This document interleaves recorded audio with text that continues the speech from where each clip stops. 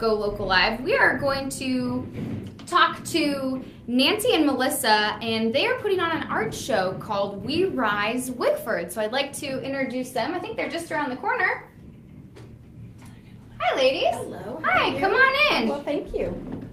Oh. So I'm Nancy. Hi, Nancy and Melissa. Hi. So good to see you. Okay, you can scoot over just a little bit more, and you have some of your art pieces. You can scoot over to me as well. We'll all be friends. All right. How are you, ladies? Great. Good. It's so good to see you. Thank you so much for coming.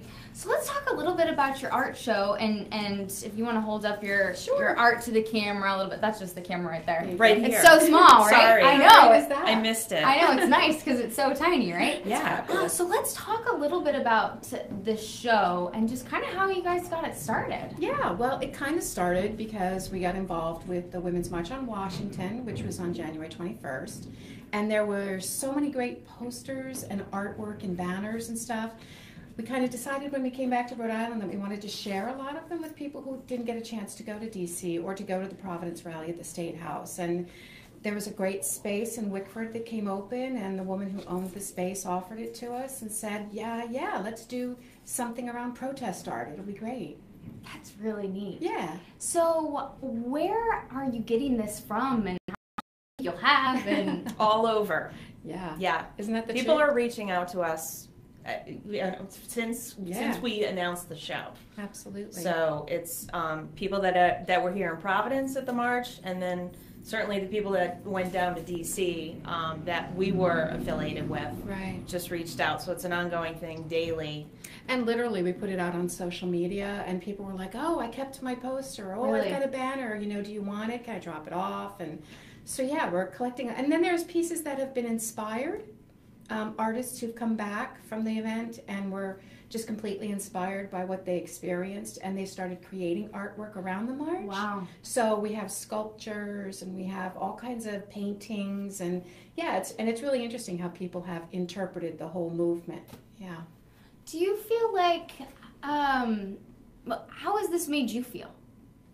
Encouraged. Empowered. Yeah. And united. A lot of women that we live in a small village in Wickford, and in the last few weeks since we got back from DC, I feel I've connected with people that I didn't know in town, which is shocking to me because I'm out there a lot, and it's a small village, and I've been around in town for a long time, but it's just been really interesting, and to see people get engaged that might not otherwise be out there. Right. I think a lot of it is like the people who we saw on the ground for the events on the 21st of January. A lot of people who were never activated before, or, instead of sitting at home and just clicking and sharing, they've literally gotten and mean out. faces on Facebook. Yeah, exactly. Enough with staying on Facebook and just getting frustrated to get out there and interact in these huddles that have come as a result of the Women's March. Yeah. I think that, those next steps have been really important. Yeah, so people in their own communities are starting their own groups from the Women's March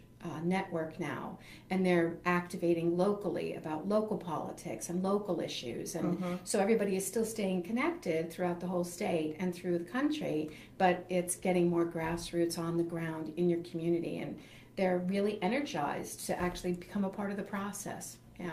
And it's multifaceted. It's not one issue. Right. These are broad human rights issues that we all sort of have our area that we sort of may look at more closely and identify with. Right. But they all sort of come together. Yeah.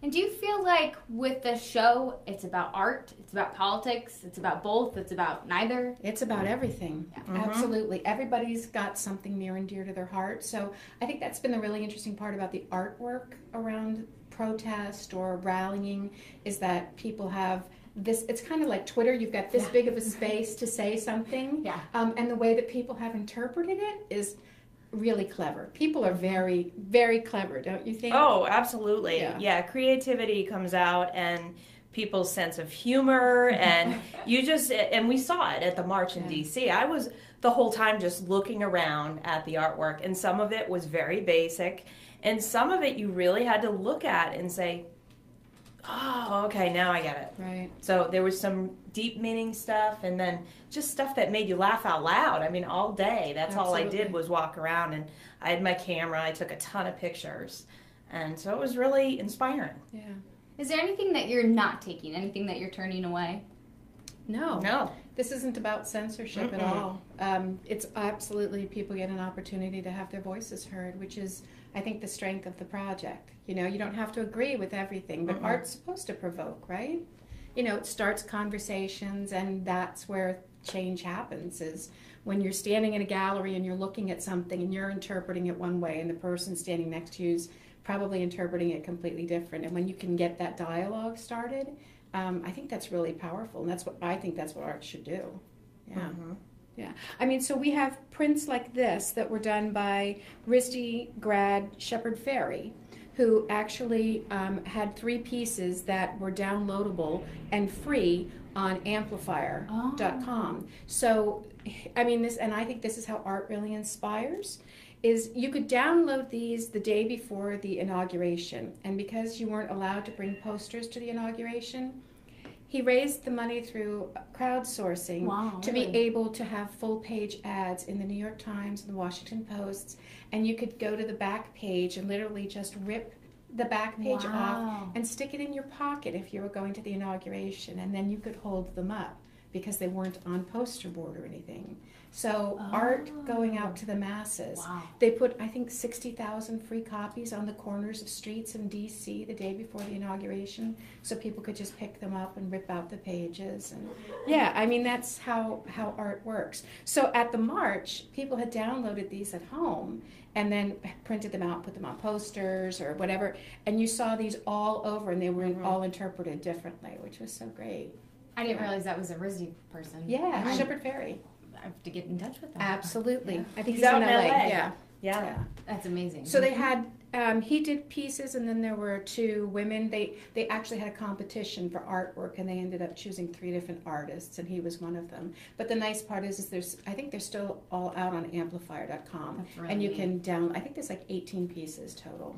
Yeah. And I think and what you ladies have touched on is the fact that it inspires people in different ways to do different things, and it touches people in different ways. No matter what side of any issue you're on, it can really bring people together and provoke different thoughts and feelings. Absolutely. And I mean, isn't that what like democracy is supposed to be about? Exactly. You know, you're supposed to be able to say what you want, and not everybody agrees. And I think that's the beautiful thing about living in this country, is like, you're entitled to your opinion, you know, and express it the way that you feel comfortable with. And art's one of the wonderful ways that people express themselves. Yeah. Do you have any, and what I've seen from the marches is that people of all ages, from all places, have been involved in this. Do you have any people who've turned in entries, like young people?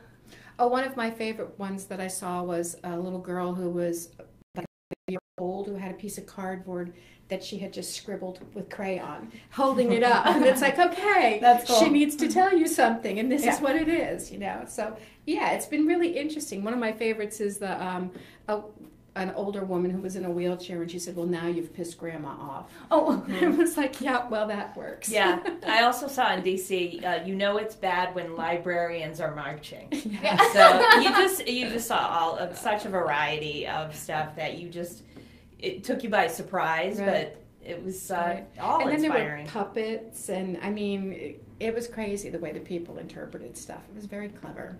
And are you inviting people on from all areas to come visit? You know, people who might not agree with this kind of thing? Absolutely. I mean, it's completely inclusive. You have an opportunity to, if you went to a march or participated, to, you know, submit your artwork. But we want everybody to come into this space because we want to have dialogue. I mean, art should do that. It should be a community space. And the woman who's let us use the space, you know, it's come into the community and see what's going on. I think that's one of the most powerful things about it, don't you? Yes. Yeah. I mean, just having everybody there and saying, well, let's have a dialogue. That's what we should be doing. Have you had any backlash, or is any negative comments? Oh, well, you know, for every action, there's an equal and opposite reaction. My physics teacher would be so proud. proud. So proud. But yeah, I mean, we get feedback about everything all of the time, but I look at it as an opportunity to have a discussion with somebody. Yeah. Mm-hmm. Yeah, I think it works. For the most part, it's been positive. Oh, yeah. The community has been amazing. Mm-hmm.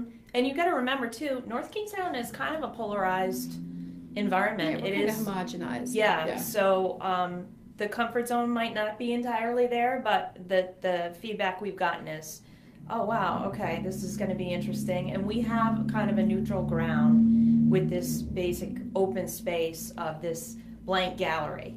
That it's a pop-up for the weekend. So, I think people will, at least they can come through. They may not agree with it all. Right.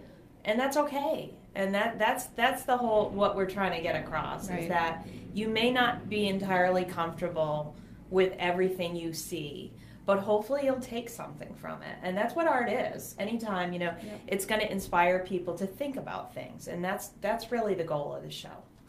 And because it's a pop-up, what happens after? Well, we've had some inquiries from other places around Rhode Island, other galleries, and if you want to speak to that. Sure, we've had a couple of galleries contact us who saw on Facebook that we were pasting the event, and they were like, "That's such a great idea," and we were thinking about something like that. But if you've already curated a bunch of the art, could we add your art? Yeah, absolutely. I mean, in Rhode Island and in Connecticut, we have one in Massachusetts, so. I think people are getting the whole message and getting the idea of, kind of a people's project, which is great. I mean, this one... I think we can talk about Seth. Oh, yeah, perfect. Yeah, Seth Peterson, who's a local photographer. Jacobson, excuse me. Seth Jacobson, he reached out, and he is doing a project and doing images that are based on sort of iconic figures. So this piece... He found a young woman who's a pharmacy student at URI who is Muslim, and he basically did a free-form, a new photograph of this image with her as the subject. Right. When I spoke to him the other day, he was coming up to Providence to talk to someone. He's doing someone dressed as Rosie the Riveter. So he's doing iconic faces of women and just a diverse group of people. Yeah. And so that's going to be a project that he's taken It's interesting how this piece has been inspiration, because we'll have not only Seth's photograph, we also have a woman who has painted in oil and kind of done her interpretation of woman in the hijab. Yeah, so and there's a doll that's also kind of interpreted from this. So it's interesting how people have used different mediums and are inspired by someone else's art, which is a neat thing to see. And continuing to move it forward. Absolutely, yeah. Well, thank you, ladies, so much. Thank you. We have Nancy and Melissa, and the event is this Thursday and Friday? Friday and Saturday. 24th and 25th. There we go. And it's at Avis Art Gallery at 1 West Main Street in Wickford, and 11 to 5 both days, right? That's right. Correct. And then possibly continuing throughout Rhode Island, but you'll let me know. Yeah. We're hoping. Oh, absolutely. We're hoping this goes elsewhere and that more people get engaged, and if they have artwork, posters, reach out. Yep. Because I know some people kind of threw them away, but a lot of people kept them. So if you have them and you're proud of it and you want to share it, that's what we're looking for. Yep. Ladies, thank you so much. Thank I appreciate it. Very creative, and I always love looking at signs and posters. Yes. And so appreciate it. And if you need more information, we'll have it on Go Local. Proud. So thank you so much. I appreciate it. Thank you so much. Nice being here, Mike. Thank you so much for coming in. Thank you. All right.